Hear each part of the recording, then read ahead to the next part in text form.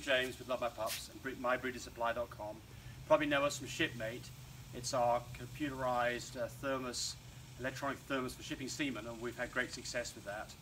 And I've been working on a whelping box that I can manufacture and offer to other people for the last couple of years. I've built many whelping boxes for myself because the products I see out there, I think that they have serious flaws. So I've been working on something that, number one, is shippable, so I can get it to people so it doesn't cost them an arm and leg to get it shipped to them, and it's stowable so they can put it away when they're not using it. But primarily, the things it has to do is it's got to make mum safe and happy, and it has to make the puppies so they don't get squashed and you keep them warm. Seems like a very easy thing to do, and the products that you see out there, commercial products like DuraWhelp, they have big problems for various reasons, primarily because of the heat. So one of the things that happens to puppies when they're first born is they've got to keep them warm for the first 10 days of their life. If you don't do that, then puppies suffer. The problem is that the amount of heat you have to put in is 100 degrees for the puppies, way too hot for mama. Mama doesn't like it.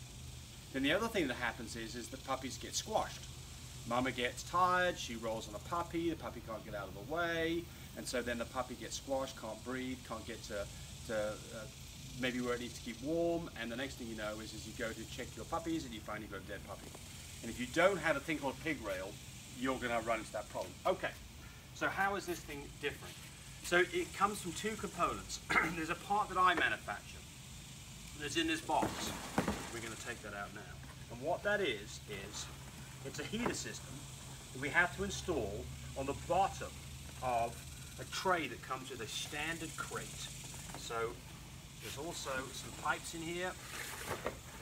These are what's called a pig rail. Okay, we're going to get rid of that.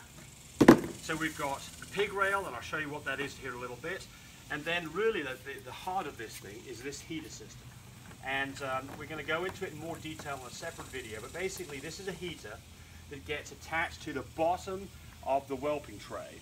And it has a thermostat in it, so that we can exactly control the temperature around the periphery of the whelping box. And this is the thing that makes this unique and what really makes the difference between just putting a heating pad and having this product. But we'll put that away, more of that here in a little bit. We're going to have to install it. Okay, so this is a standard crate. It's a large size crate. They come in different sizes.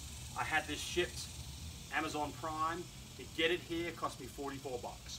So you're going to buy that, and there's different sizes you can buy, but you're going to buy that from Amazon. So that's 44 bucks. And inside that is, let's tray this down below.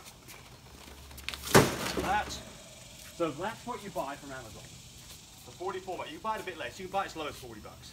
It is a crate that is designed to fold away and put under a bed when you're finished with it.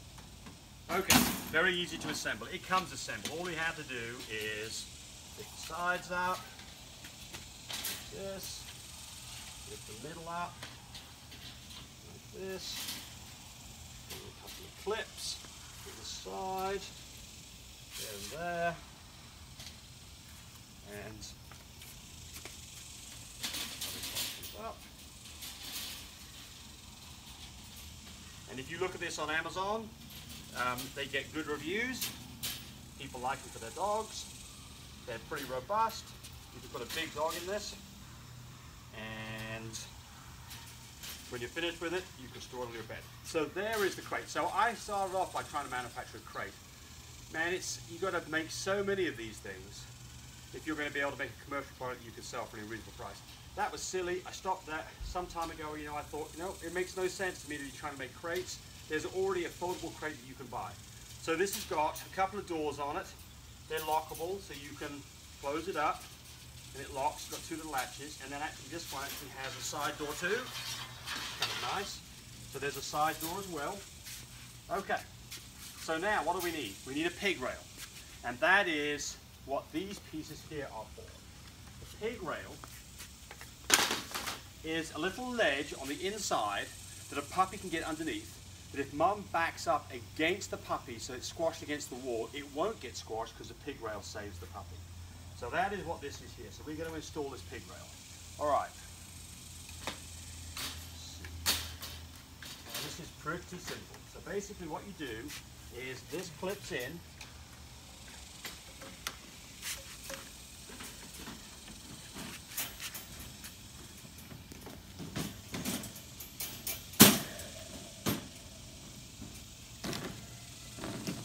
And I've got this in the wrong place. There it goes. There we go. A little easier. Okay. So that clips in there. These pieces just slot into these holes. There's one. There's the other. Now I need access to it from the front. Open the door up.